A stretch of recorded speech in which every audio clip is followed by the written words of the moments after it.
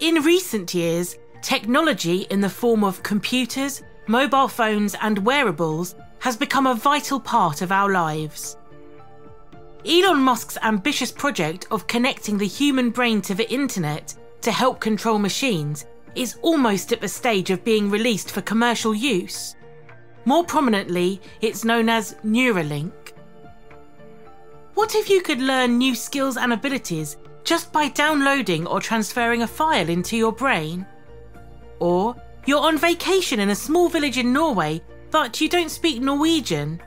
Imagine if you could download the data or a program into your own brain and converse with locals.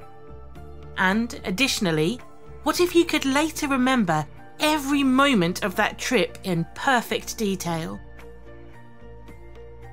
Elon Musk says that you will eventually be able to store your memories as a backup and then download them into a robot body. Neuralink is a brain-machine interface, or BMI, that can read and write into our brains. But brain-machine interfaces are not new. They have been used to treat various patients of Parkinson's disease, dystonia, OCD, restore hearing and even epilepsy. What Neuralink brings to the table is its improvements to the existing technology. The current state-of-the-art BMIs have almost 100 wires connecting to the brain.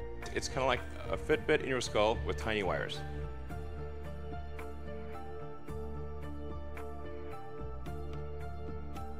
Our brain contains vast arrays of neurons that respond to electrical signals sent from one place to another. This happens whenever we think, act, or do anything which involves our brain in some way. When these neurons fire, an electromagnetic field exists. So, Neuralink's device will transmit this analog data with thousands of small threads acting as electrodes implanted within our brains. These analog signals will then be converted to digital data, which will then be interpreted by digital devices.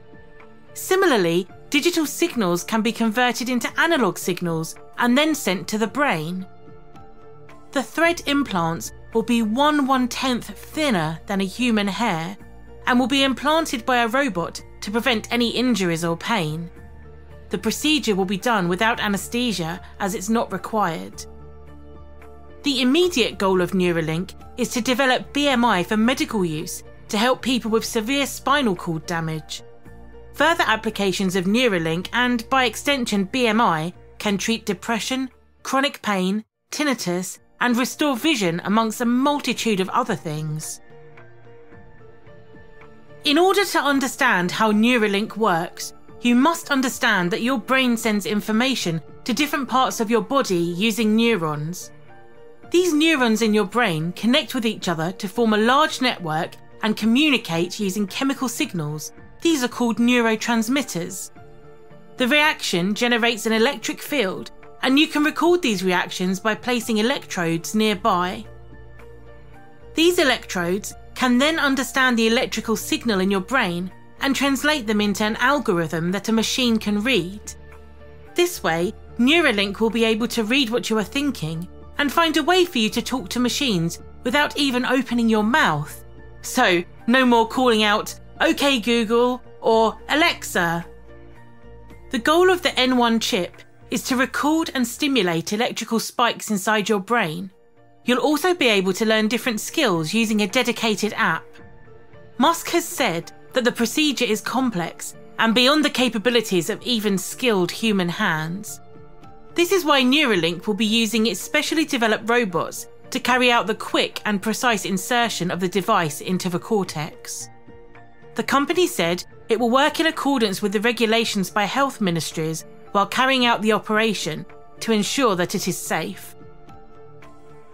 The Neuralink robot will insert the module into your brain using a microscope and needles the size of 24 microns. A micron is 1/1,000,000th of a meter. These needles are so small that you can't easily spot them with the naked eye. The robot has been designed to ensure that the device is inserted into the brain without touching any veins or arteries. Each electrode will be inserted specifically bypassing any kind of blood vessel. The installation procedure could take up to 2 hours, according to Musk, and the person could also be under partial anaesthesia during the process. The bottom line is, how will the government, especially schools or universities, respond to this? Maybe this is the end of schools as we know them. Well, I'm not a fan of our education system, as you know. If BMI is the future of humanity, this technology will help us in many ways, but, as I said before, every invention or creation affects human behaviour. Technology is a useful servant, but a dangerous master. I mean, I hated going to school when I was a kid. It was torture. If you have enjoyed this video and you're inspired by what you've seen, don't forget to like, subscribe and share. Let's change the world together.